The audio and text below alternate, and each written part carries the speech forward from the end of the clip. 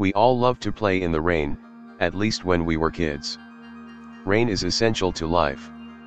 Water evaporated from the ocean and the Earth's surface and go up to the sky.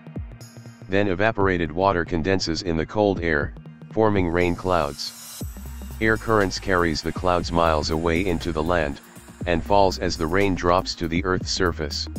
Rain make life possible, but it also can take life too. Rain has a darker side. You hear about flood and landslide causes damage to life and property all the time. But today we are going to talk about acid rain. Rainwater is naturally acidic, but acid rain is simply rain made more acidic than normal by atmospheric pollution, and this can harm the environment. The main cause of this is industrial burning of coal and other fossil fuels.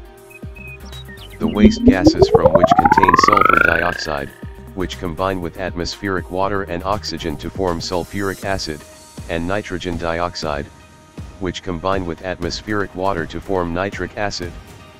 This gives rainwater a pH value of 4. Normal rainwater has a pH value of 5.5.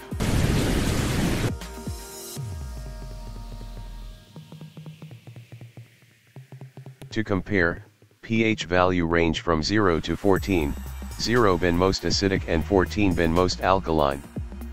pH value of hydrochloric acid used for battery is 0.8, vinegar is 2.4, beer is around 4, 7 is neutral and bleach is around 12.6. So acid rain has a pH level closer to beer. Beer! This is beer! Beer is falling from the sky! Scientists believe that acidic water dissolves the nutrients and helpful minerals in the soil, and then washes them away before the trees and other plants can use them to grow. At the same time, the acid rain causes the release of toxic substances such as aluminum into the soil, resulting in dead plant life. Not only that, acids have a corrosive effect on limestone, marble buildings, and sculptures. It is well established that either wet or dry deposition of sulfur dioxide significantly increases the rate of corrosion on limestone, sandstone, and marble. Let's take a closer look at sulfur dioxide turning into sulfuric acid.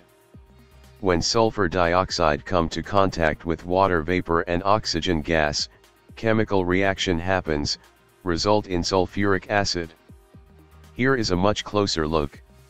Sulfur dioxide, SO2, combined with water, H2O, and oxygen gas, O2, resulting sulfuric acid, H2SO4, and extra oxygen atom. To minimize these effects, we need to produce energy without using fossil fuels. We can use renewable energy sources, such as solar and wind power. So what is your thoughts about acid rain? What can we do about it? Let us know in the comments. If you like this video, please subscribe.